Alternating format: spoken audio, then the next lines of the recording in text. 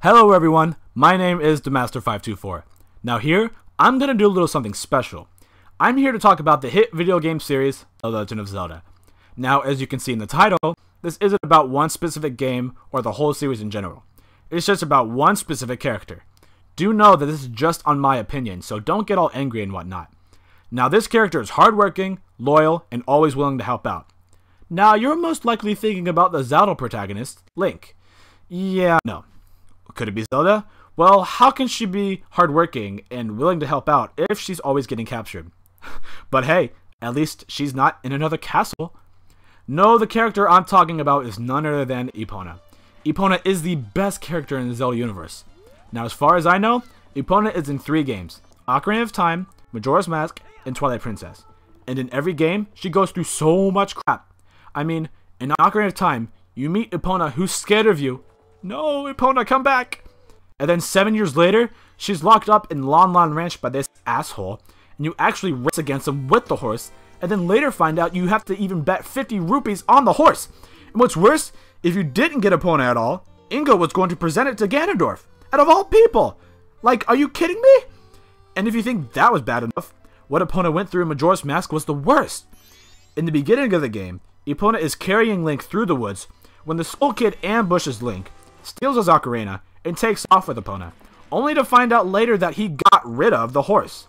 Bitch, you did not just kill Epona. But it's all good because Epona somehow magically goes through this big-ass boulder, and then the people of that ranch lock the horse up. I'm so sorry, Epona. And then in Twilight Princess, Link uses Epona to help him with his herding job, and then manages to injure it when this bitch goes off, steals Epona, never to see Link until he learns his lesson. But Epona is always willing to stand by Link's side no matter what. Here's the best part too. In the Legend of Zelda games, you are able to choose a name for your protagonist. And in Twilight Princess, you're not only just able to name your protagonist, but you're also able to name Epona.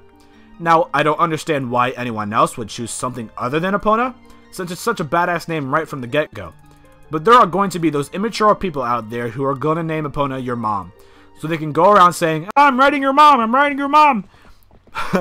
But Epona is the most badass in this game because you get to use her against King Moblin, and then after that little light arrow scene, Epona epically shows up out of nowhere, no questions asked. And you get to use her in the battle with Ganondorf. I mean, hell yeah!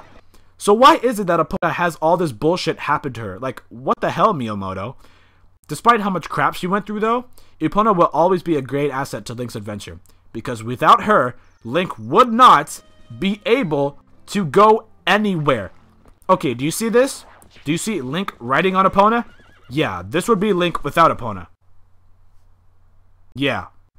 Nothing. And do you ever see Link to thank Epona? No. Like I said in the beginning, Epona is hardworking, loyal, and always willing to help out. Maybe Link just doesn't know how lucky he really is.